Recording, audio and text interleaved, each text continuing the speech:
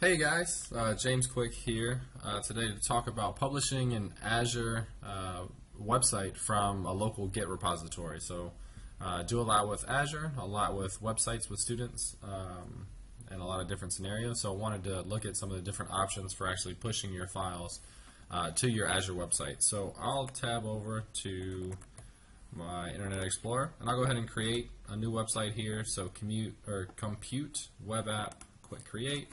I'll call it JQQ test, and this is going to go in the East Region app service plan that I've already created before.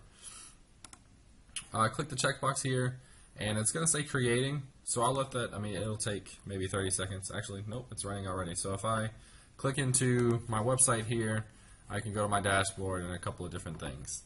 So first off, I want to show in Visual Studio Code, and this is a new editor from Microsoft, just released in the last month or so. It's kind of a lightweight editor in comparison to Sublime or Notepad++ or something like that. So I've got a really simple jQuery mobile website here. This is actually just the beginner one that I copied and pasted from W3 schools.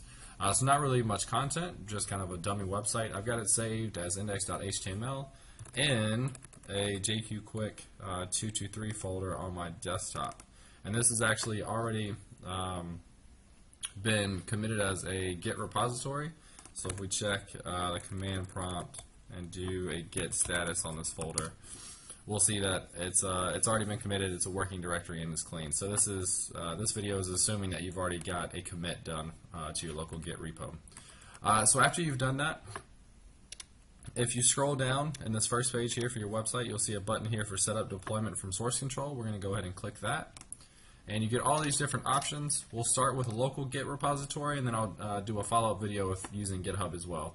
So we'll do local Git here.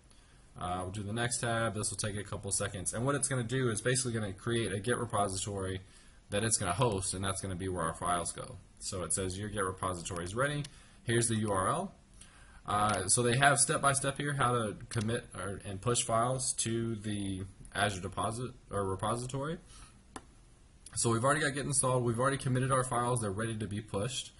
So what we want to do is we want to add the remote Windows Azure repository to our just as a reference. So it's going to be git remote add, and it's going to be called Azure, and it's going to be this link that's going to be our repository. That's the same one that's up here, just for reference.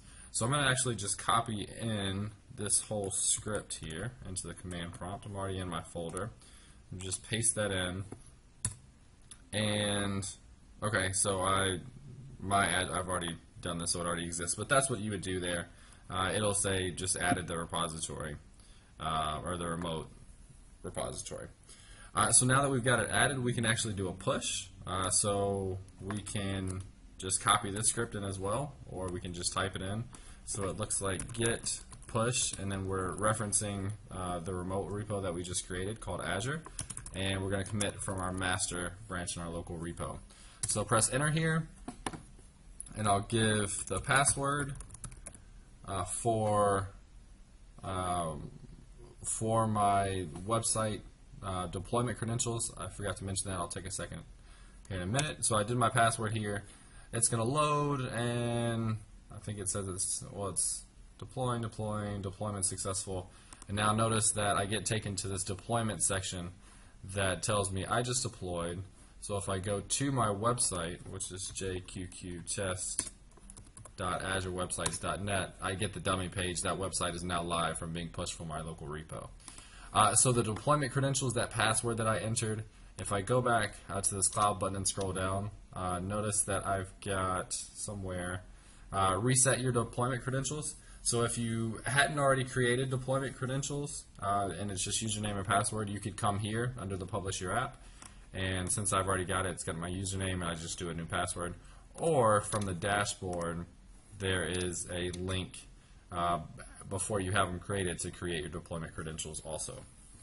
So one step I kind of glossed over, but again, simple, creating a username or password. So that's it, right? So we had the local repo. We created an Azure website. We created a remote repo that we could push to from our local Git repo. And we did that, and they gave us those scripts that we could use that were pretty straightforward. So that's all it takes, and stay tuned. The next part will be using GitHub to do the same thing. So we'll take a look in a minute.